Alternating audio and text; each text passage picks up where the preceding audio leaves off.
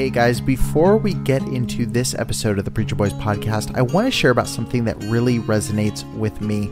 This show is sponsored by Free Lunch Coffee. Now, many of you might not know this, but before I was a podcaster, I was actually a missionary working with an orphanage directly in India. And one of the things I was really passionate about was just making sure that the day-to-day needs of these kids were met so they could focus on their school, focus on just living a happy and fulfilled life. And Free Lunch Coffee is on a mission to do the exact same thing. Free Lunch Coffee is on a mission to end child hunger from this world. When a child doesn't have to worry about their next meal, they can focus on improving their natural gifts and talents to make a real difference in this world. And I want to let you guys know something really cool. With every bag of coffee you buy from Free Lunch Coffee, you're supporting a child to get a meal for 2 weeks. That's right, one bag of coffee buys a meal for a kid for 2 weeks. Free Lunch Coffee gives away 50% of the money they make to end hunger from the lives of underprivileged children. Their coffee is specialty grade, certified organic, I know my wife will like that, and fair trade. They offer a 100% money-back guarantee for 30 days, so you don't have any risk involved whatsoever. They're also offering a 10% discount to the listeners of this podcast. That's right, if you listen to the Preacher Boys podcast, you're getting 10% off of your order from Free Lunch Coffee, which is also going to help pay for a child's meal for 2 weeks. Listen, all you have to do, use the coupon code PREACHERBOYS. That's capital P-R-E-A-C-H-E-R boys. Preacher Boys, and check out freelunchcoffee.com today. Start ordering and start helping a child in need. All right, guys, with that said, let's get into today's episode.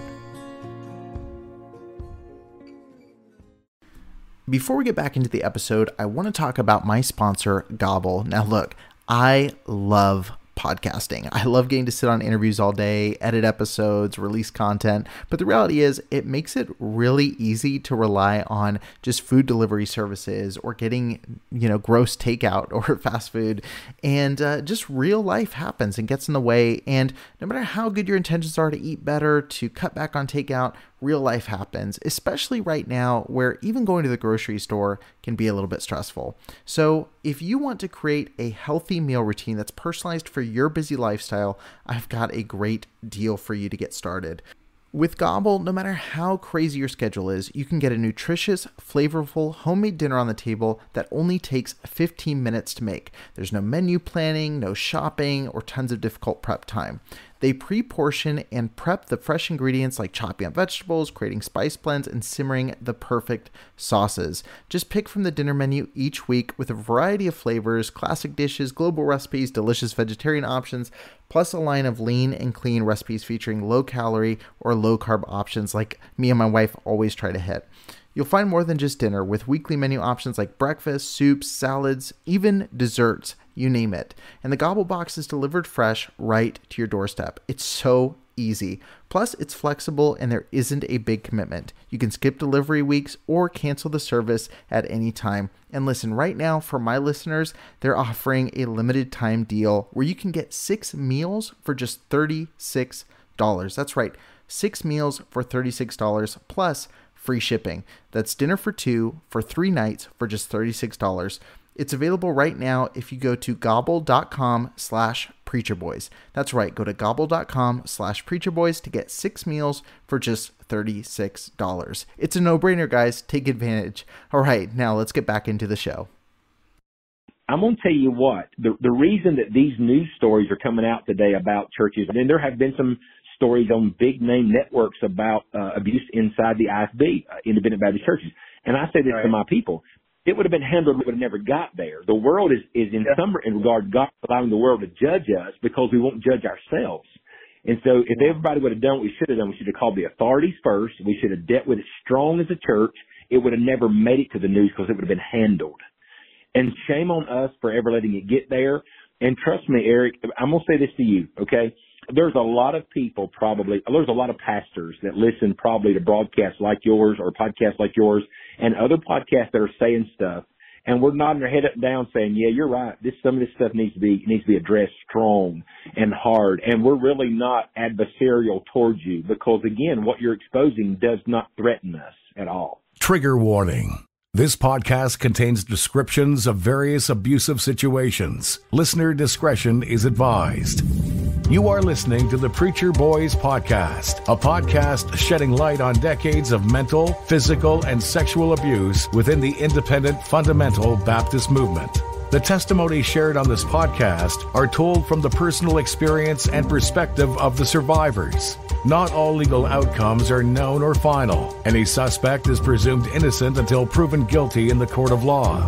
To find more information about the Preacher Boys podcast and upcoming documentary, visit preacherboysdoc.com or connect on Facebook, Instagram, or Twitter with the handle @preacherboysdoc. Now, here is your host, Eric Skwarczynski. All right, everybody, thank you so much for tuning in to another episode of the Preacher Boys podcast. Thank you so much, Mike, for joining me on the show. I know we've talked quite a bit off air, but I'd love to get to talk with you just a little bit more about this. But before we get started, can you just introduce yourself and let my audience know just a little bit about you? Oh, absolutely. Thank you, first of all, Eric, for allowing me to come on. My name is Michael Poindexter.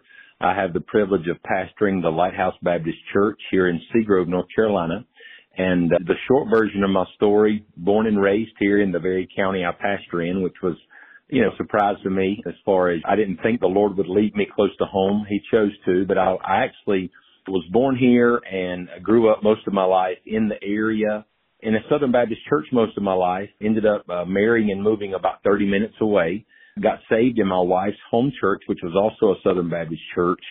And I came out of that about 6 to 8 months after my conversion, ended up getting served in the Independent Baptist Church and eventually spent several years there serving, and then really felt called to come back to my hometown of all places and plant a church.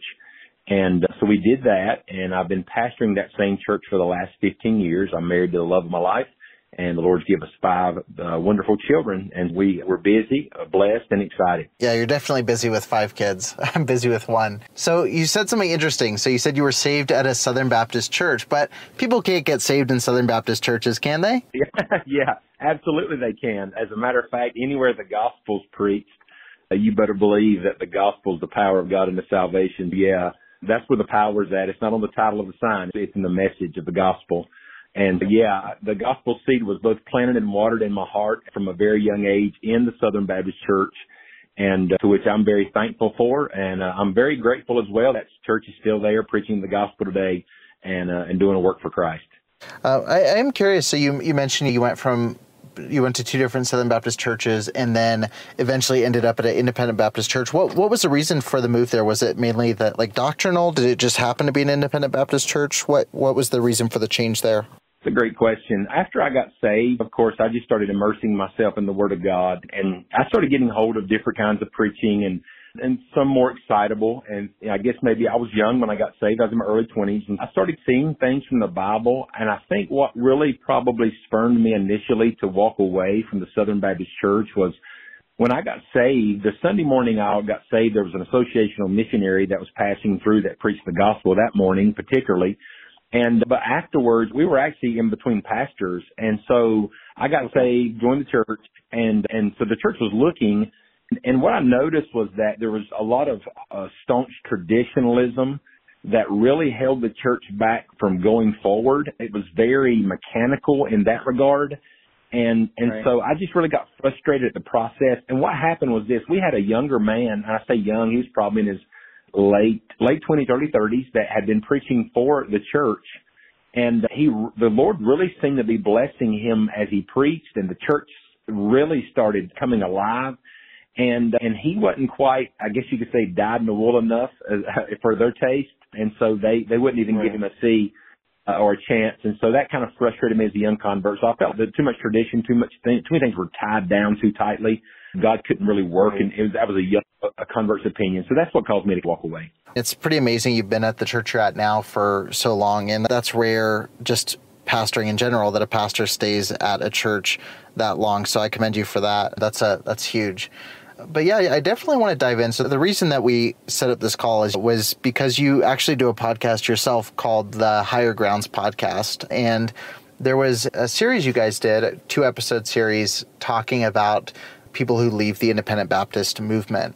And I saw it. I know a lot of other people saw it and had some concerns with some things that were said. And there was I'm just of the personality, and I know from talking to you off air that you have the personality of when you have a disagreement, it's good to get on the phone and talk a little bit. And so I got to talk with you a little bit. I got to talk with Andy Wells a little bit, who was also on the show. And I think I understand a lot of where you guys are coming from. I think we may still have a lot of disagreements too, but I just wanted to bring you on specifically to talk about that episode and some of the statements that were made, and just to get clarity, because at the end of the day, even if people are still bothered by what you said, I want them to be bothered by what you said and not what they think you were trying to say. And so I just want to get some clarity and hope we can have a good, kind discussion and walk away with a better understanding of each other. But yeah, I'd love to dive into the episode. I do believe that there were some things that were read into, maybe having to be assumed, which you're going to give me a chance to clarify, which I appreciate that. Absolutely. Yeah, I definitely want to do that. And I know from talking with both you and with Andy Wells, which I won't talk too much about our side conversation, but I do know that you guys are not okay with abuse. And so if I thought or had an inkling that you were, it wouldn't be on the podcast. But I definitely think that there's a lot to unpack. And I think especially in the second episode you guys put out, I'm going to really focus in there where you started really addressing the issues that are being talked about by whatever you want to call them, survivors, ex-members, fill in the blank there.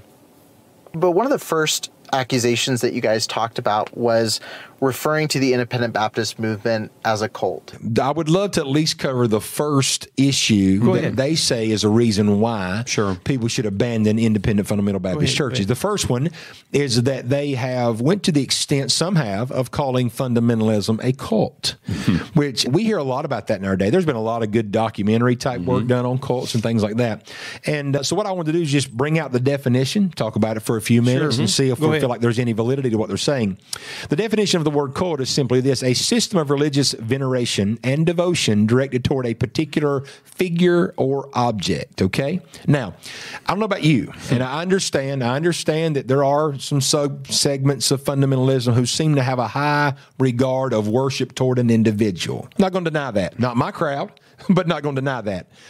But ultimately, the figure that I find independent Baptist in love with, fundamentalist, is the Lord Jesus Christ. Absolutely. Yes. Absolutely. By and large. Absolutely. Love the Lord Jesus. I would say this: if you're in a church or in part of a group of people where you hear the name of a dead preacher more than you do the name of the Lord Jesus, you probably should move on. Yeah. You know what I'm saying? Oh, yeah. That would scare me to death. But the guys I run with, the independent Baptists I know, and the different ones that I'm associated with or whatever, or would align with, man, they're going to exalt the Savior. Yeah. I'll just go out and say I don't believe the denomination as a whole is a cult, but I do think that there are a lot of churches that act in a cultish way. Would you agree with that statement?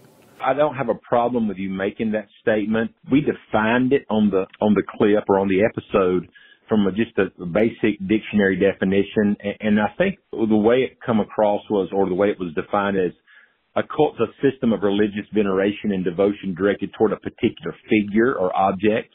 And I think probably when you say that you see some of those tendencies, you probably have some specific places in mind. Is that probably a fair assessment? Right. Yeah, I definitely say specific places. I would even go so far as to say specific factions of the IFB. Like I would say there's a lot in certain camps where I would say entire camps of the IFB would fall into that realm. And just for, again, definitions matter. Like where I approach the topic of cult, I tend to reference Stephen Hassan. He has something called the BITE model, where he defines abusive leadership versus normal, healthy leadership, abusive community versus healthy community. And so he breaks down really the differences between a harmful organization and one that is non-harmful and is actually helpful.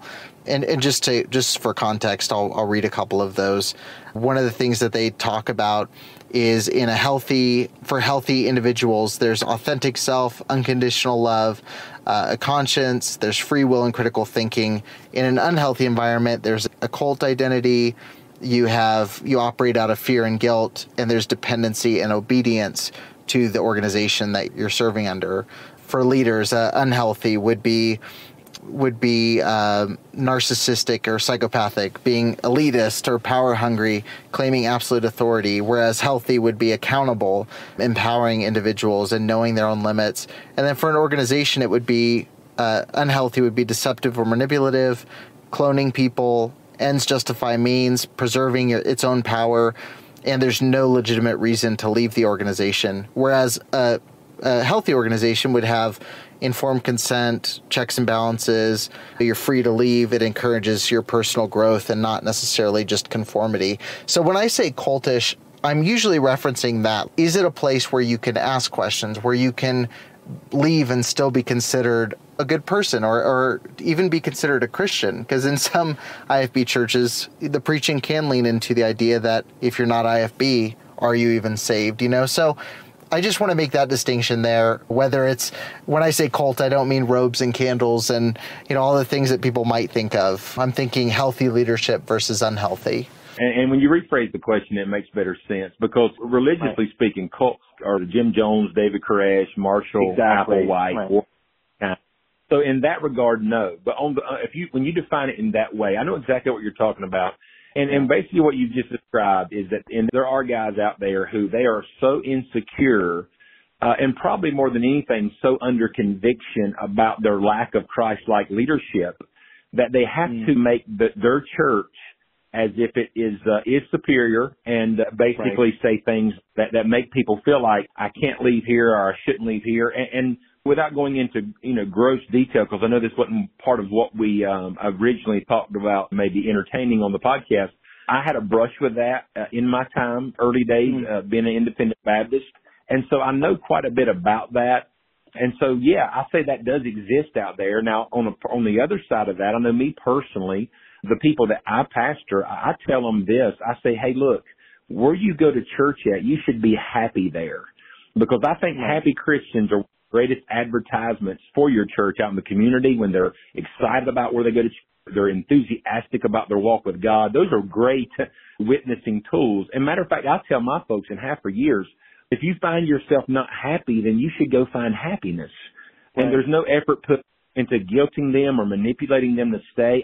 When people call me from time to time, and this happens, and I say this, look, sometimes people they just get stagnant where they're at, and a change would be good for them. But when folks call me and say, hey, look, we've decided to move on, a lot of times I don't even ask a reason. And the reason I don't, because I believe in soul liberty and I believe in the priesthood of the believer. And even if they're making a mistake, then that'll have to be on them, because they should be walking with the Lord enough to be able to make that decision. And so I try to create an environment in the church that I pastor, and I hope a lot of other guys do too, to where, hey, look, they are their own free will. You know what I mean? And they know, because where the Spirit of the Lord is, there's liberty. There's not bondage and tying you down. I will say this, what you described earlier does exist, because I've seen it firsthand. I've experienced it some. And I would say that is real. And I say that comes from guys who are extremely insecure. I'd agree with you there. Yeah, it's a lot of and I think I talked with Stacy Shiflett about this on the podcast. When you have singular leadership, when you have a pastor leading a church, that structure can be a positive thing if you have a positive leader, but it does allow itself to be open to having someone step behind the pulpit who maybe is in it for themselves. And if you don't have any kind of accountability or any kind of security there, it can get off the rails pretty quick. And I think we've both seen that happen in different churches. So you guys mentioned on the show, and I'm just curious if this is the perception, but I don't remember if it was you or Andy had brought up that a lot of people who leave IFB churches believe that all IFB churches need to go. There are some guys that evidently have not had what they consider to be a positive experience with independent fundamental Baptist churches and got a little bit of a burr under their saddle. I think so is a proper way to, and there's a back reason I say that, a little burr under their saddle. And I hate to come out a little harsh here, but not quite spiritually mature enough or spiritual enough to be able to coexist inside the body of Christ, like a Paul and a Barnabas, or even a Paul and Peter, who had disagreements, and not make it your life's mission to destroy that individual. I think that's where, for me, that I've listened to their arguments. I've read some books about the subject matter. And I'm just not seeing nor understanding the purpose. Again, to set out to seek to call for others to abandon, to seek to destroy, undermine, and even really paint in a picture of some group of people that in reality is not quite accurate. It's not quite true. Can you expand on that a little bit? And do you guys feel like that's the perception when you're listening to, say, shows like mine or to people who are speaking out about wrongdoing within that movement? Sure. No, I don't necessarily think that it's because that folks are pointing out some areas that need addressing. And I'll tell you what, when I made that statement, when our podcast aired, I hadn't heard anyone yet speak as if there were good independent Baptist churches. I do believe that has started to come out more and more. And I'm not going to say it's because I said that or anything like that. I think maybe what's happening is some of the podcasts that are aimed at pointing out issues inside the independent Baptist has caused more guys who I think are more probably from the line of thinking that I'm in to come to the forefront and maybe introduce themselves to guys like you and other guys that have platforms like yours. And hopefully it's bringing more light and to balance to the idea that, hey, look, there are a lot of guys, because I'll say this, Eric, a lot of the things you guys are talking about from on your side from the abuse and then on other guys' positions from just sometimes the craziness, there are guys like me and a lot of other guys, unknown. We're from small towns. We don't have a big name. We pastor in small areas. But we are guys who have been preaching about and talking about this stuff a lot.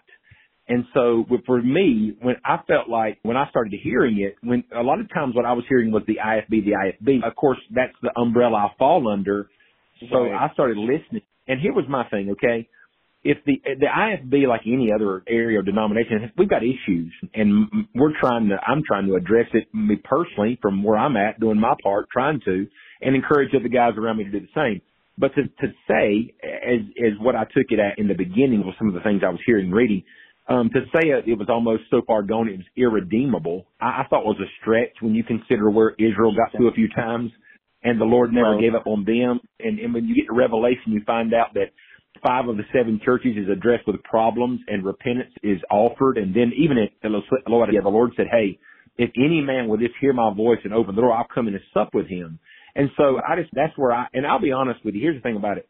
Long before there was Voice Podcast or even others that I have recently learned about, I started reading about these things and studying about them years ago. And I'll date this a little bit. You remember probably there was a blog that was started years ago called Stuff Bundy's Like. I started reading that back years back, and I think it almost kind of come to a stop. I think whoever runs it quit posting.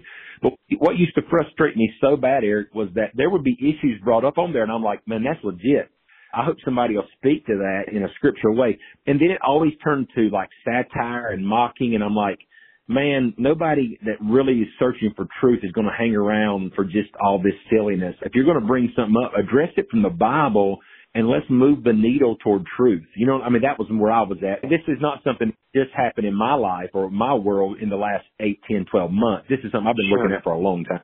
Yeah, no, there's been, Stuff Funny's Like was definitely had a huge reach in its heyday. And I've had a lot of pastors who, I think people would be surprised how many IFB pastors I've gotten to speak to in the past couple months. And I had a pastor reach out to me, and he, just a few weeks ago, and he said, I'm premillennial, I'm King James only, and listed off like 20 different things really quick. And he said, but I hate abuse. And I told him when we got off the call and when he first said that, I said, you're never going to be featured on my podcast for being any of the things you just said.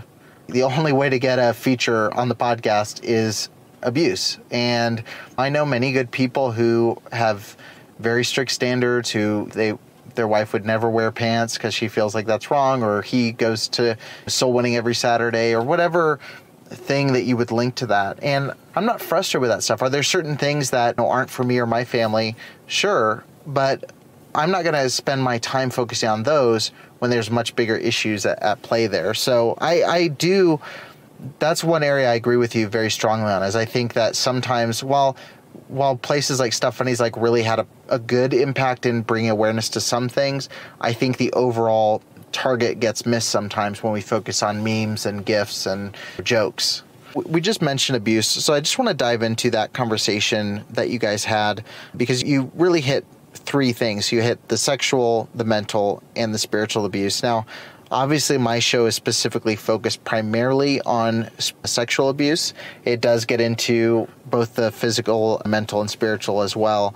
But you guys all said you're against sexual abuse, and the statement that was made was that it was up to the local body to deal with those things expeditiously. We are 100% against and condemn any kind of sexual abuse. Sure. We believe there really are victims of sexual abuse. Absolutely. It's egregious. We believe it's biblically disqualifying. Right. It should be handled firmly from the scriptures, and it's up to that local body, if they want to remain in good standings, we believe, with God, to deal with those things exponentially, okay? That statement was said, and I may agree or may disagree, but I'm just curious, how is the local body to deal with abuse? That's a great question. I would say this. First of all, I think, especially in the day and time we're living in, I think our pulpits have got to speak up and speak out about abuse. And what I mean by that is this, is there could be victims sitting in our own churches experiencing, and they don't realize how wrong it is, and even if it's in their own family. So I think the pulpit's got to take some preemptive work done there. And then after we start speaking up, I think secondly, we got to create a culture that's very unattractive to pedophiles. And what I mean by that is this right here. Churches are always expected to be nice, and we're supposed to be like Christ and this, that, and the other. But also, pastors are called to protect the flock. And so I think, and here's what we do at our church. There's never a time whenever an adult is alone with a child. I require 2 adults in every classroom setting, anything working with any child, whether it's a church kid or a kid brought in on the bus, whatever. If you're going to work with children in our church, we're going to have federal and state background checks done on you. If you don't submit to that, then you're just not going to work in our children's program. And then anything that I see that remotely makes me uncomfortable, it's a one strike and you're out kind of deal. And there's not going to be a second chance. Now, when you get there, let's just say that abuse has taken place. First thing that needs to happen is the authorities must be notified immediately. That's a criminal situation. And the reason, it's becoming more and more common. There's a lot of states now that even a pastor can be charged criminally himself if he knows stuff and he's not reporting it. And so, and I think all states are required. I think pastors, sometimes you get some real sensitive information and you need to pass that along. And I'll use this as an example of how churches should handle stuff. You mentioned Stacy Shiflett, who is a personal friend. I preach for Brother Stacy. He preaches for me. Matter of fact, I'm actually a counselor. Me and my wife are on his No More Cover-Ups website. We have been from the beginning. And he handled his situation in a textbook manner, and here's what I mean. He got information. The abuser was already gone. And so he took the information he got and he acted on it. He didn't sweep it under the rug. He didn't hide it. And he acted on it. He brought it out before his church. He told his church what was going on or what had happened. He got the authorities involved, and then he went after it. And so I think that is the position a shepherd, a pastor should take. It's flock. It's always the protection and the standing for whoever has been harmed or hurt. Let me say this to you, Eric. I have nothing in my call tells me to protect the shield of the Independent Baptist or to try to keep a movement alive. I am called to preach the gospel, to honor the Lord Jesus, and in no way, shape, or form do my allegiances lie anywhere else first. You know what I'm saying? And so it does not matter to me who's on the other end of that charge. You got to handle it that way. One thing I think I was a little bit encouraged about was when I looked at your abuser database and I saw all the Independent Baptist situations you were documenting, I saw it looked like a high number of them where authorities had been involved. Several of them had people that already were convicted and incarcerated, and some of the cases, of course, hadn't come to fruition yet. But my thing is this, the long arm of the law needs to come down on that person. And then on top of that, the church should take a biblical position and hold them accountable biblically. And these guys should be put out of the ministry permanently. You and I know this, is that there has been days gone by, and it still even happens today probably, where guys have just been shifted off to another state. And I'm going to tell you biblically, Eric, where that gets down to, because you asked me this, what should a church do? The Bible teaches us clearly in 1 Timothy 5:20 that them that sin rebuke before all that others also may fear. Now, I've heard pastors misuse that verse or that passage and say that's talking about a preacher's right to rebuke sin in the church publicly. That is not true. That is talking about the sin of an elder being made public before others. Now, why would the Lord say to do that? He said to do that because of this. If we start exposing these guys like you're doing, then other guys that are thinking about it or flirting with it or getting close to the edge will get scared, hopefully, and back away. So that's a measure of protection for people. Now, here's the next level to that, because you're getting close to the heart of things I've preached for years when you talk about this stuff. In the very next verse 21 of 1 Timothy 5, it says this, that you're to do nothing by partiality, okay? So in other words, if that person that gets caught is a family member of mine, if they're a friend of mine in the ministry, I treat them the same way as if I never knew them. If they were a preacher across the country whose name I wasn't even familiar with, justice should be blind in the church. It shouldn't matter who it is. And I should treat them all the same. Now, the third layer of this is in the very next verse 22. When it says, lay hands suddenly on no man, neither be partaker of other men's sins, keep thyself pure. Here's where I stand, Eric. For a preacher who covers up abuse for a friend in the ministry, he has now become a partaker of that man's sins. And in my opinion, by the scriptures, that church he pastors now has the right to dismiss him.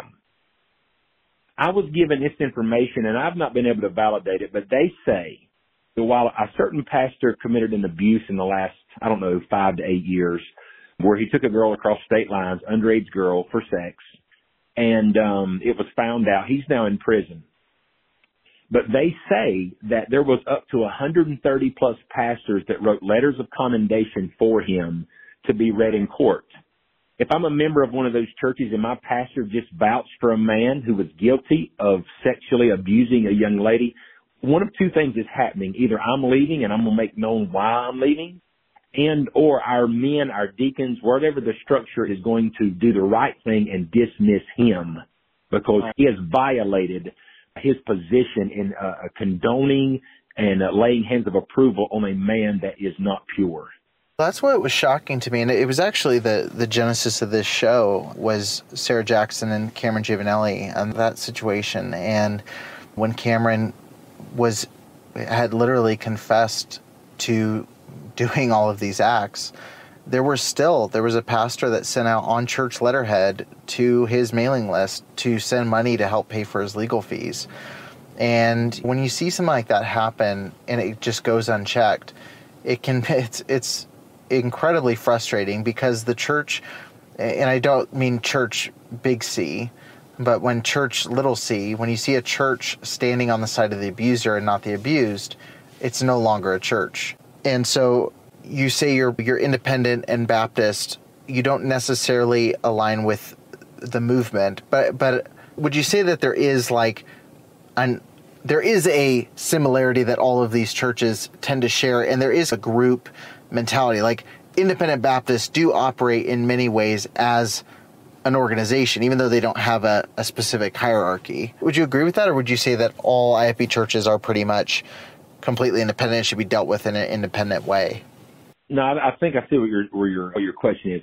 I say this, okay, there are some denominations where there is a conventional structure, and Southern Baptist, so I understood we had a county association, and then there was the larger scale association and so forth and so on.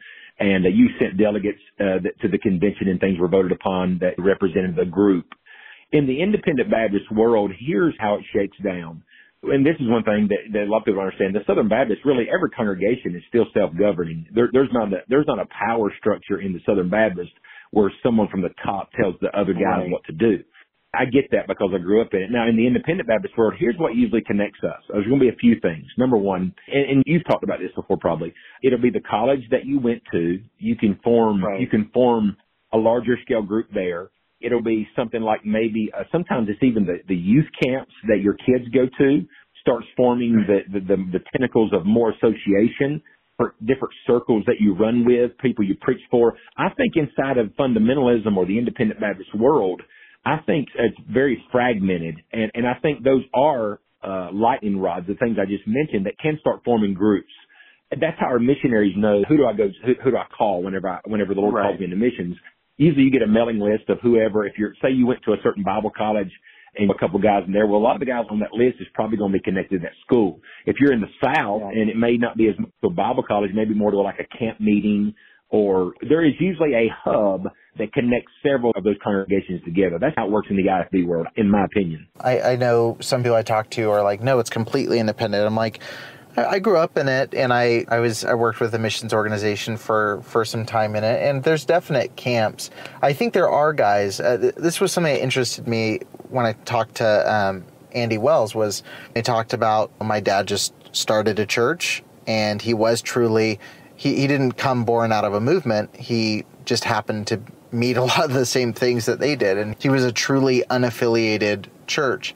But I also think that the people who I tend to be speaking to when I talk about abuse and cover-up tends to be those that are completely loyal to, like you said, a certain college. I mentioned Hiles Anderson. Like, there's definitely a network there, people in different camp meetings. And I guess my question to you would be, look, not you. I know that you're saying you're an unaffiliated church, like you really operate completely independently of outside sources. But would you say that the majority of independent Baptist churches would agree with the statements you've made about how to handle sexual abuse? Or do you feel like the majority would say, oh, we don't like abuse and we would put out anybody who does? Or do you think that there is a network of churches that do pass around all of these pedophiles or rapists or fill in the blank? That's a tremendous question. And I'm going to answer it, and I'm going to answer it probably with a little bit of a different flair. I've not done enough conversation or relating with guys or talking to guys to know the true dynamic of that. But I'll say this. There is no doubt there's too many stories of guys either getting passed on to other ministries and abuse being kept in-house for me to act. I know that exists, and it's a tragedy that it does. And here's the thing about it, Eric. What you are doing does not scare guys like me at all. Because this abuse stuff, it gives anybody remotely connected with it a bad name. So since it's not who I am and it's not who the guys I run with are, and we hate it, and so we're glad that it's getting more attention. We're hoping this helps stomp it out because we don't want the black eye from it. And I'll be honest with you, I feel like my generation spends a lot of time answering, sometimes even for the ministries of dead men, which is why we want to rewrite our own story the right way. Now, I don't want to shy away from your question. I know what you're talking about is real. It exists. And so therefore, I think it's a problem. And I hope the next generation, which includes me, I really hope we dive back to the book and say, look, it's not okay. It does not hurt the cause of Christ to treat it right and expose it. The only thing that hurts the cause of Christ, here's my thing, and I've told my church this. I'm going to tell you what, the reason that these news stories are coming out today about churches, and there have been some stories on big name networks about abuse inside the IFB, independent Baptist churches. And I say this to my people, it would have been handled, it would have never got there. The world is in some regard, God allowing the world to judge us because we won't judge ourselves. And so if everybody would have done what we should have done, we should have called the authorities first. We should have dealt with it strong as a church. It would have never made it to the news because it would have been handled. And shame on us for ever letting it get there. And trust me, Eric, I'm going to say this to you, okay? There's a lot of people there's a lot of pastors that listen probably to broadcasts like yours or podcasts like yours and other podcasts that are saying stuff. And we're nodding our head up and down saying, yeah, you're right. Some of this stuff needs to be addressed strong and hard. And we're really not adversarial towards you because, again, what you're exposing does not threaten us at all.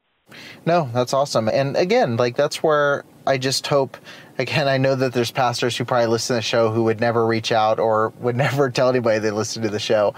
But I know that there's many listening. And time and again, I try to say, I'm not here to shut down every church that bears the name Independent Fundamental Baptist. I have friends that pastor churches that meet that criteria.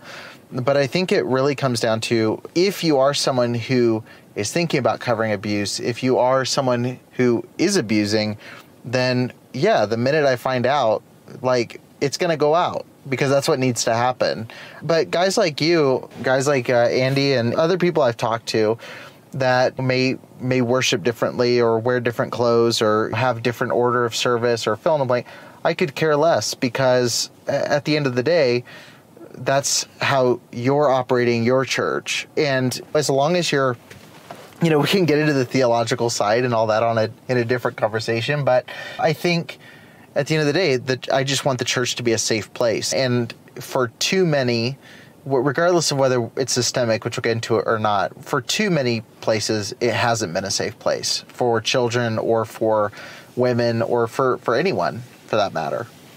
So we talked a little bit about the sexual abuse. I want to get into mental abuse. I don't have a ton to hit on here, but I am curious because this is where abuse becomes a gray area, I think, in some ways. There are definite things that are mentally or spiritually abusive, but there's also seems to be, when someone cites mental abuse in the church, a lot of times independent Baptist pastors will say, oh, that's because you can't handle, quote unquote, hard preaching. Or, oh, they don't like that we hurt their feelings or we preached on sin. A lot of what I'm hearing them talk about is they feel like that when preaching is firm, painting one in a box of meaning, okay, here's what thus saith the Lord. And whenever Joshua makes the statement, choose you this day, that there is a form of mental abuse taking place. They don't like the fact that a preacher says, this is what the Word of God says, or these are principles that should be present in our lives. And if you're not willing to walk in this way, then you're not willing to pay the price to walk with God. They feel like it's mentally abusive, and they say that people are just being crippled because of the expectations and the weight that independent Baptist churches put on them. But I think that's brushing it off in a way where it misses a lot of the real issues. So mental abuse, when I hear people talk to me about it, is holding over this merit system over someone's head of you're accepted if you do this many ministries, or you're not truly serving God till you're putting in more than 40 hours a week, or pushing these things that really put someone under the thumb of a leader. IFB Sermon Clips posted a sermon from Jack Trieber where he says leadership needs to be unquestioned. I think when you guys talked about it, it was an aside, but I'm curious, do you think mental abuse is a problem in a lot of churches, or do you think it is something where it's more on the side of the person who perceives there's some kind of mental abuse happening? I think that question probably has two answers. Number one, I think that there are some very unhealthy church cultures out there, and I'm talking about in independent Baptist circles. And those church cultures are the kind that really make people feel like that if you're not at the church 6 and 7 days a week, your heart's not completely sold out to God. And if you don't wear 27 hats around the church, and if you don't work in every ministry, it's an exhausting race. There's probably little to no enjoyment. And I believe we see a lot of casualties in independent Baptist churches because of that. There's a lot of marriages that are really suffering. They're not healthy, and they can't say a word about it because it'll be deemed as unspiritual. They just need to love God more and craziness like that. I totally get what you're talking about, and it does exist. And so I believe that can be mentally overtaxing on somebody. I do. And then on the other side of that, there are some people that they're going, and I think I probably said something about the burn of the saddle on the podcast that really was a trigger. It flipped some people out. But there are some people who they just genuinely, there's a certain, they don't have any kind of encouragement or any kind of challenge to do more than what they're doing. And when I say that, I'm talking about somebody who probably is just darkening the doors is all they're doing. And here's the thing about it. The church as a whole, we're supposed to be involved in the work of the ministry in some capacity. I know how I pastor this. I watch my people, and I got people that would wear every hat I would let them wear, and I don't let them wear so many hats because I'm not going to overtax them. I'm not going to overdrive them. And they get frustrated with me sometimes because if I mention something else that, is a possibility to reach more people, they're going to sign up for it if I'll let them, and I won't. So the culture you're talking about does exist, and you just hope and pray for people that they figure out who they are in Christ, number one. Realize this, that he made this statement. He said, my yoke is easy, my burden's light. And so in other words, if I'm being driven to the point of mental, spiritual, and physical exhaustion, I'm not being driven to that by the Lord probably. Though I know when Jesus was here, he did have a daylight to dark ministry a lot of times, and he did. But you got to remember, he's here for 3.5 years on his ministry, so he had to get the Father's work done. We got a lifetime, and this is not a sprint. It's not a marathon. It's more like it's a big race is what I'm trying to say. And so I do believe that. And I'll be honest with you, me and my wife have been privileged to do some marriage conferences and different things like that together. And we've talked to some people who really, they wore out serving God. And it's not because they're not sold out, and it's not because they don't love the Lord. It's just because it's 6 days a week, and it's when I'm not on my job, I got to be doing something for the church. And I don't believe it's biblical. Yeah, you got to come aside and rest a while. And here's the thing about it. When God gave the structure of a week, there was one day every week you took off to rest and worship. Now, where we make a mistake, especially we preachers, and I don't want to be a hypocrite here, is we work ourselves to the bone for 6 months. We take 1 week off and say, okay, I've got my R&R. And that's not right. Even we preachers should take a day of the week off. There have been some heroes, as they've been called by some in the independent Baptist world, that didn't preach and teach that. They taught what you're talking about, and it ruined the generation almost. So as far as this last area, spiritual abuse, and I think we touched on some of this, and I do want to be careful to delineate, like, there are some, it's true, there are some who would say that being asked to change anything or being taught that the Bible's the Word of God or any kind of doctrine would be abusive. I know I've talked to people who feel like that, and I would disagree with that sentiment. I think spiritual abuse, as I would define it, would be hanging some sort of carrot of God's approval on you if you do something. I know in the environments I grew up in, it was the idea of are you living in God's will? Which is a fine question, but when they start telling you what God's will is and dangling that in front of you. So if you go to Bible college, you'll be in God's will. If you get married to this person, you're in God's will. When, God, I believe God gave us things that are certainly within his will, but I think he also gave us the Holy Spirit to determine what he's guiding us to do in our own personal life. I don't think everybody has the exact same thing that would put them inside of quote-unquote God's. Would you agree with that? Or would you say that maybe a pastor should move people or push them in certain directions if they feel like it would be good for them? No, I do disagree with I know what you're talking about, some of the things you mentioned there. I'll say this. There are some things that are generally the will of God for all believers. Praying and getting the word, getting fed, that's generalized. But here's one thing about the will of God, Eric, when it comes on an individual basis, and this is something that I do differ with a lot of guys that are independent Baptists. You won't find people in the Bible searching after the will of God. You'll find the will of God finding them. And you can go to Noah, you can go to Abraham, you can go to Paul, Peter. Jesus went to these people and revealed the will of God. So who am I to tell somebody, hey, the will of God for you has got to fall somewhere inside of this bubble? Because how many young men have been called to ministry by their pastor instead of by the Lord? And because of that, they get it called. They don't have a true calling from God. It's an overburdensome weight. It kills them, crushes them. Many of them feel like a failure. They leave church forever. I don't even take my young people to these meetings where they preach the pass the mantle message, because you're not putting something on these kids that God doesn't put on them. If God's big enough to find them and save them, if he wants them to do something like that, he will find them, and he doesn't need your help. That's just the truth. And so I get enamored of that stuff, against it. I preach messages to our people about things like that. And I try to young people. I got 5 children.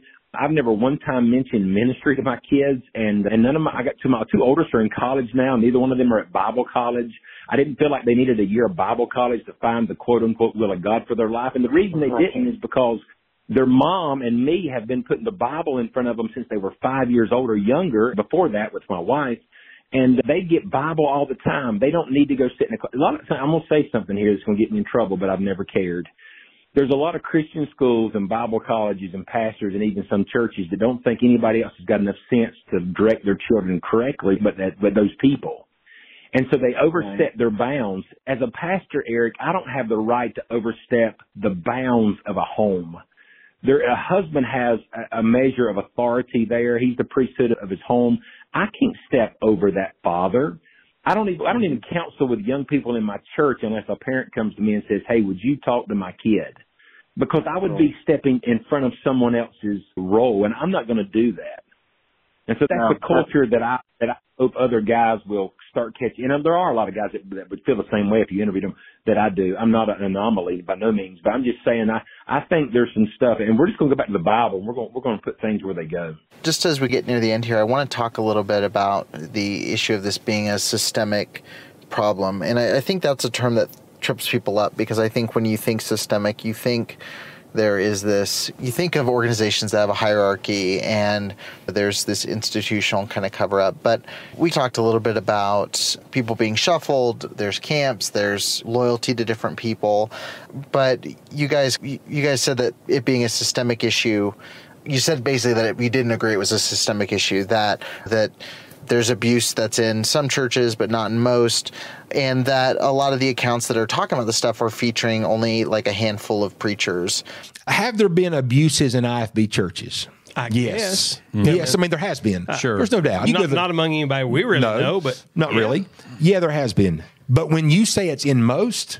I say not even close. Right. You're a moron. I'm going to have to sound the horn and say there's absolutely no. Now, if you look at the Twitter feeds and you look at the websites that are their whole purpose Talking about the Anon websites that are smacking in the teeth stupidity. The Anons. And they're out there and they're always featuring, they're dedicated to independent Baptist sermon clips and independent Baptist guys doing crazy stuff. What I'd basically have to say would be this. You ever notice that there's usually only a handful of preachers they feature? Yeah, exactly. I would say less than 10. Oh, I would say for the most part they exist because, here's my thing. When you feature those guys and then you turn around and say, yeah, this is how they are, this is the whole crowd, it's a systemic problem. They use that word loosely. It's a systemic problem. This is what I trow not. They say that independent Baptist churches in the area of abuse have systemic problems. Okay, now, if you study the geographical evidence or how many churches we have, say, just in America, somewhere between 3,000 and 3,500. I believe last episode I tagged it at 3,500. But for numbers' sake, I would say, let's just say use 3,000. Nice round number, okay? All right. Can you, for these people that are screaming a systemic problem in the independent fundamental Baptist churches, can you name 30 pastors and churches in scandal? Okay. Wow. If you can, you have named 1% of who we are. Right. Hang on a second now, okay? Say it again. If you can name 30 pastors and churches in scandal, abuse scandal, whether it be sexual, physical, whatever the case may be, you have successfully named that we have a 1% issue among independent fundamental Baptist churches. Now, to get to 5%, you now have to name 150 pastors or independent Baptist churches in scandal. Wow. And even at 5%, it's not systemic. Right. You understand what I'm saying? Right. Yeah, buddy. And so what we've got here is you've got guys blowing a horn for no reason at all. Not that you shouldn't point out the egregiousness of some of the areas Right. of issue. Oh, yeah. Fine. Let's deal with it. We'll be on your side. We'll be blowing the horn with you. But the problem is not systemic. No. Here's the problem, okay? We now have a major problem in our educational system in America with educators committing impropriety with students. Where is the bannering call to shut down the educational system? Listen, not only that, but you have the same thing in corporate America. Absolutely. I mean, all the time. Just Absolutely. Stealing money, insider trading, all kinds of stuff. Where is the call from these great crusaders of truth to shut down corporate America? It doesn't exist, okay? And look, I understand the call to shut down the Catholic Church. It's a political machine from the top down. Yeah, buddy. It is absolutely infiltrated with decades and decades. And we're not talking about 10, 20, 30, 40, 50. We're talking about parishes around the country. We're talking about them having to pay hush money. Tens of thousands Tens of of thousands. Now that, my friend, absolutely. is a systemic problem, Yes, all sir. right? With that being said, and we got to move along quickly here, but I think about this, okay? And they say, oh, we should leave, you should leave, you should leave, you should leave, okay? Well, let's just give it an illustration.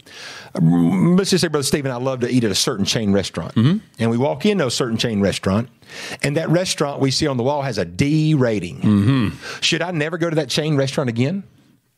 Or should I just go to the next town over and walk into that same chain restaurant where they've got an A rating and eat there? That's the way our churches are. Independent Baptist churches are the same. We're independent Baptists. That's going to tell you mostly what we believe doctrinally. Yes, sir. You may have bad leadership in a church, which gives it a D rating, just like you might have bad management in a restaurant that gives it a D rating.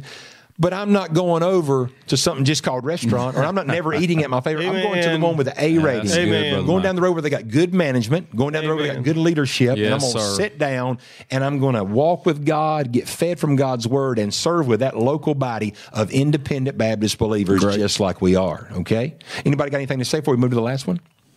No, I just believe you're correct. The entire argument seems to me to be undefendable in a logical debate. It is. Absolutely. It is. It don't make sense nowhere else. Yeah. So I guess my question is, at what point does this get recognized as a significant problem where we can look at the actual structure of a lot of these churches and try to examine if something in that environment is contributing to abuse taking place? Yeah, when we made that statement, I think I was probably the one that made that statement on the podcast. I was referring more to the anon accounts, I believe they're called, on social media. Right. And I was really talking about the whole, the preacher clips, the IFB preacher clips thing, which at that time, I wasn't really talking about your site. He had a limited number. I think he's changed that since then. I think he's featuring a lot more guys. I think he even got a little upset with us and tried to call us out over our podcast. He clipped some stuff of ours, and it was interesting because later on he tried to call us out over he mentioned some names that he said were affiliated with abuse and asked why we didn't call these guys out. And I turned around and sent him a link to Andy done what was called a righteous rant, and he actually had called out a name or two of the guys he highlighted. So he jerks it down, but he didn't give no retraction or apology. He was called out by another account over that. And it was funny because it's interesting. He says by him posting these clips of the IFB guys saying dumb things, it should produce repentance in them, which I agree. Yet when he said something that wasn't accurate, he didn't repent either. So that was tongue in cheek. Now I'll say this, when it comes to the systemic stuff, okay, think about this. Here's what I think. There are groups, because we talked about how fragmented we are as independent Baptists and how we get to our own circles that we run in. And there are groups where it seems to be heavily active or more and more cases keep coming up inside of those circles. And so I think when you concentrate on those, and you're doing a lot of work now where you're calling names, you're hearing a victim story, and you're linking it back to the people who are involved, whether it be second level, third level, on down the line. I think the more that happens, Eric, the more it does start shining a light to particular, if you want to call them camps. And if those camps have systemic problems inside of them, the only way for that to really turn around is for light to be shown on it. And here's the thing I would like to say to you, okay? For guys that are looking to shine some light on some stuff and see some change, understand this, that change will always come from the inside out, not the outside in. So what the thing that I'm saying is this, it's valuable for you to be specific. And the reason it's valuable for you to be specific instead of broad is because the guys that are inside still, like myself, who see the things that you see and are already recognizing them and are against them, we start turning the dial in here and start seeing changes that really probably can't be affected from the outside. You know what I'm saying? Does that make sense? Yeah, I think it makes sense in some ways, but I'm also curious, and maybe I'm just misunderstanding, but I look at organizations like SNAP that have evoked a lot of change within, say, the Catholic Church, which I know you guys mentioned on the show, or organizations like Grace under Boz Javidian. There are a lot of organizations that are shining a light from the outside. Do you think there's any place for that kind of thing, or for any kind of outside, I guess, accountability or exposure of this sort of thing? Because I feel like putting these organizations, I guess, in a pressure cooker is going to either push people out, or it's going to, one hopes, enact some kind of positive change within these kind of churches. Do you think there is a place for, say, outside accounts or podcasts like Preacher Boys or Julie Roy's show, fill in the blank, with names like that? Oh, yeah, I do. I definitely think, and if I articulated it any other way, I didn't mean to. I think that these things ultimately do put pressure, and I think that's a good thing. Again, like I said earlier, if we were doing our job, it wouldn't be as needed. You know what I'm saying? But because a lot of guys, there's a political system. We know that. And that goes for all different kinds of factions of every different denomination. I guess there's always a little bit of a political system. And some guys are slaves to it. So I don't mind it at all. You know, the guys who say that this is hurting the cause of Christ, if it's taking a black eye, it's not the victim's fault, it's the abuser's fault, and it's our fault for not dealing hard with the abuser. I love what Stacy said in our interview where he talked about when you find out about a situation, you're a victim of circumstances. You found out something that you had no idea was going on, and it's what you do in the next step that decides if you're going to be part of it or if you're going to be part of helping with the problem. And he said it in a more articulate way than that, but I think that's everyone's a victim of circumstances when they discover the problem, but it's your next steps that decide what part in the history of it you're going to play.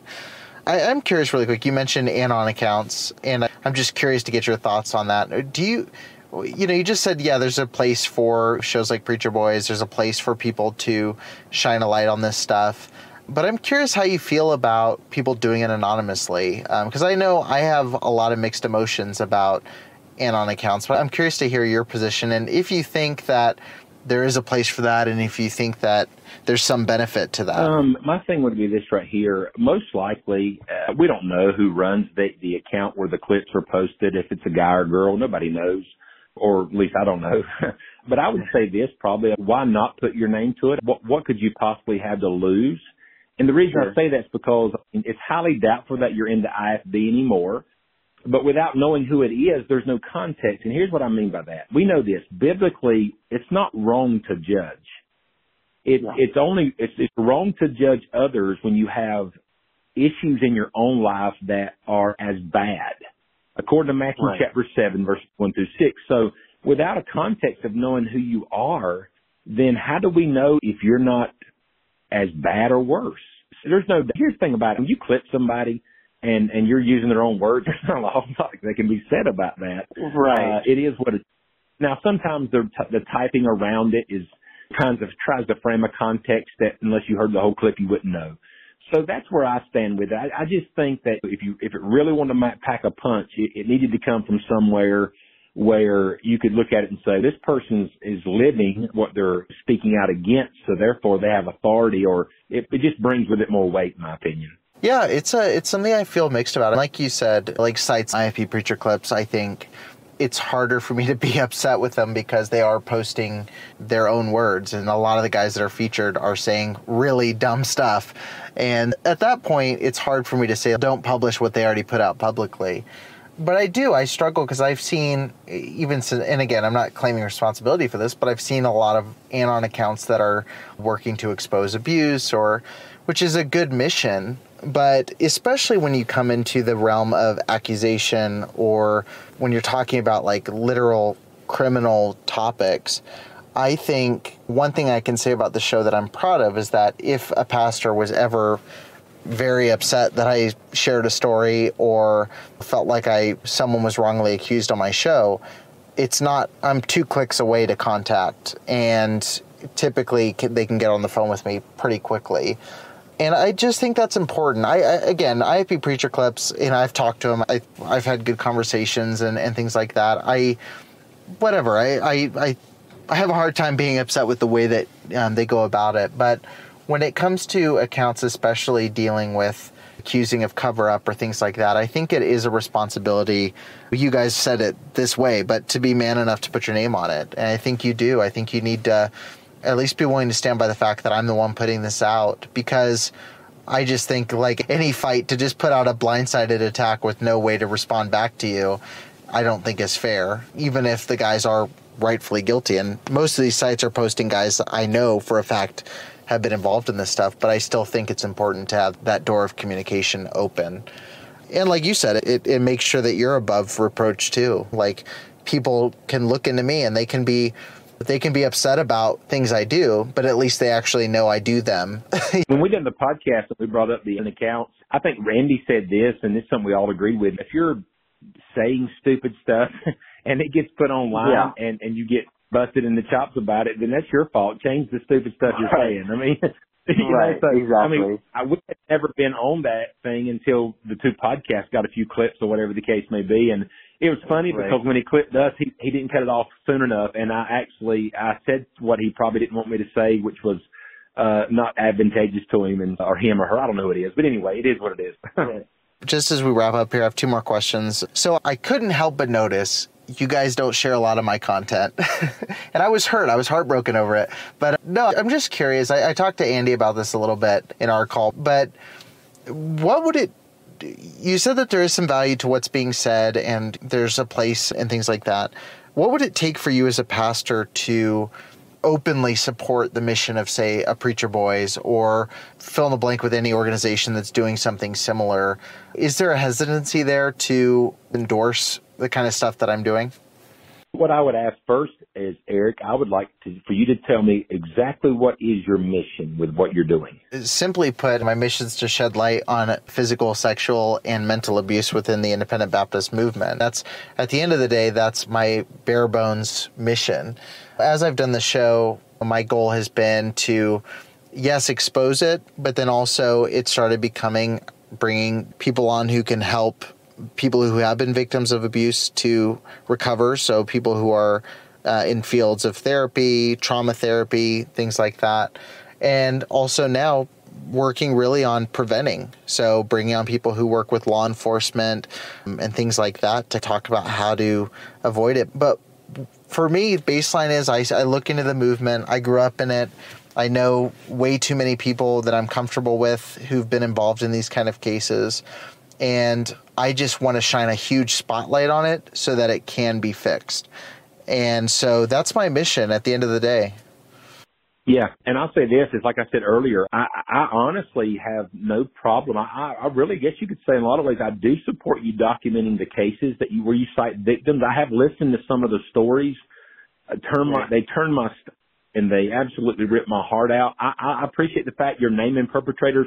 The only time I ever took issue with anything was with, and it may be I didn't listen, maybe I only caught the episodes where it seemed like when you would mention the abuse, it was in a broad brushing type term. So because of the egregiousness of what you're talking about, I do appreciate whenever you are case specific and when you highlight the facts and whenever you stay away from generalizations. And because here's my thing, again, whenever they're guilty, hey, call it out. That's what I believe is going to change the culture. And as long as you're willing to do this, and I think you probably are, I understand that your main focus is the IFB because you have friends and you have experience there. Yeah. As long as you're, I don't know what denomination or what group you're with now, but as long as you're practicing Matthew 7 and that you're always going to call it out amongst the closeness that you're associated with, because wherever you're at, it's going to be there too. Yeah. It's going to be, it's in everything, Eric. And the reason I say that, and I'm not saying because it is, we should just leave it alone. We should deal with it. But it's everywhere because people, I'm assuming that you're doing this, but it's, your podcast is a person giving their story, an opportunity that they're telling their story. And I'm hoping that you're reaching out and at least giving the other side an opportunity to tell their story as well. Because Solomon said, let's hear the conclusion of the whole matter or whatever. Now, when I say that, I'm saying this. That means that the other side hopefully is aware that they're being accused, and most of the time they are, but then give them a chance. If they want to respond, either there needs to, hopefully they got some legal counsel involved there, or sadly there could be some guilt there. Yeah, it's important. It's been different with my show because typically they've already been accused publicly, and so they expound on it. But yeah, it's definitely important. And again, like I said, that's why it's important to have a name on it, because I open every show with a disclaimer: everybody's innocent until proven guilty, but silence does speak volumes. So I guess I just want to ask one more question. What would you like to see? You mentioned the new generation of IFB, of which you're a part, and now there's even a generation of even younger pastors in their 20s and getting ready, leaving Bible college, starting churches, independent Baptist churches. I guess what would be your hopes for the IFB movement as it moves forward into the future? That's a great question, too. I'll say this. I think, and I hope it's already happening. I know it is with the guys I'm close to, but I'll bullet point a few things. Number one, a return to biblical exposition of the Scriptures. I'm hoping in days to come that the reading of a text and departing, I'm hoping that's departing. In other words, hoping it goes away. I hope so. I hope, because when guys get to preaching the Bible, things get straightened out in church when they get really going through it expositionally. That's number one. Number two, I would say an embracing of principles over heroes is something that I think will happen more and more as we move forward, and I'm praying and hoping that it does. Hopefully an abandonment of showmanship in the pulpit. And I think this is probably more East Coast than West Coast, I would assume, because on the East Coast, It's very common around the southern culture of independent Baptist churches, especially where there are certain circles where certain kinds of meetings are where there's a lot of showmanship. I hope that ends, or at least gets to be very far and few between. And then lastly, I'd say this, Eric, for fundamentalism, the next generation, it's a brand new era. We have set back now, and we believe we are hearing more and more about the mistakes of yesteryear, and some of them that are still even happening today. And I really hope there becomes a healthy disdain for it in my day and time, and we write our own story differently. That's my prayer. That's my hope. I want to be one of the guys that helps that happen. And because if we don't make a change now, the next generation that comes behind us will still be fighting these battles or worse. No, I think it's important, and there's a big increase in awareness, and I think a lot of that's just we live in the internet age, and so closed door meetings don't stay closed door. Things that happen in a town don't stay in a town, and I think it's actually a good thing, because I think a lot of pastors who got comfortable in the 70s and 80s with the ability to just shuffle things around are now facing a generation of smartphones and podcasts. And I think there's a lot of responsibility there. There's responsibility to look into things and to make sure that you cover things the right way. But I think it's a good time. It's going to shine a light where it needs to be shined. But I appreciate you. I know we went a little bit long, but I appreciate you hopping on and talking about this. And like I said, at the end of the day, we'll probably walk away, and there's still things that we disagree with. But I think it's important to have these conversations. And I hope, if nothing else, for people listening, whether you're someone who finds yourself as maybe someone who feels extremely hurt by the church, and you're passionate like I am about exposing this kind of stuff, or whether you're a staunch IFB pastor who's listening to the show and trying to figure out what the motive is here. I hope, if nothing else, that this episode shows that you can sit down for an hour and have a conversation with two parties that can be kind and amicable. And really, I think the only way we're going to get closer to the truth is by talking about it, and by sharing and learning different perspectives, and really trying to understand where each other are coming from. I appreciate you coming on the show and for taking so much time. I know it's a little bit later in your time zone, so I appreciate you making the effort to be on this call with me today. No problem, Eric. I really appreciate the opportunity, and I thank you again for being a very kind and gracious host. Thank you so much. Can you just let people know really quick before we hang up? Can you just let them know where they can find you, whether on social and obviously through the podcast? Yeah, I'm on Twitter my handle is @LighthouseBAPT3, and then of course our church is Lighthouse Baptist Church in Seagrove. Our website lbcseagrove.com. And that's Seagrove, SEAGROVE. And then, of course, me and my wife have a combined account on Facebook as well. And that's the easiest way to find me. Thanks again for coming on. I'll let you go because I know it's a little bit later, but thank you so much again for sharing with us. Thanks, Eric. Take care. Thank you for listening to the Preacher Boys podcast. If you appreciated the content on the show, please leave a review on iTunes, and don't forget to connect with us on Facebook, Instagram, or Twitter with the handle @PreacherBoysDoc. Additional information can always be found on PreacherBoysDoc.com. 15 minutes could save you 15% or more. Oh, that's a cheer we used to do in softball. What? It's actually Geico's. Whenever someone hit a triple, we would wave our bats and yell, 15 minutes could save you 15% or more. But we never got to use it because we would only hit home runs. Annoying. The phrase is from Geico because they help save people money. Geico? Yeah, they were our team sponsor. Geico. 15 minutes could save you 15% or more. Now more than ever, it's important for you and your family to enjoy the spaces you're in most often. Visit FergusonShowrooms.com to shop online or schedule a personalized consultation to meet with our experts at your local Ferguson Bath, Kitchen, and Lighting Gallery. Together we'll help you make the most of home and create a space you'll love to live in. Get started on your project and discover extraordinary products like the Orizo chandelier from Progress Lighting.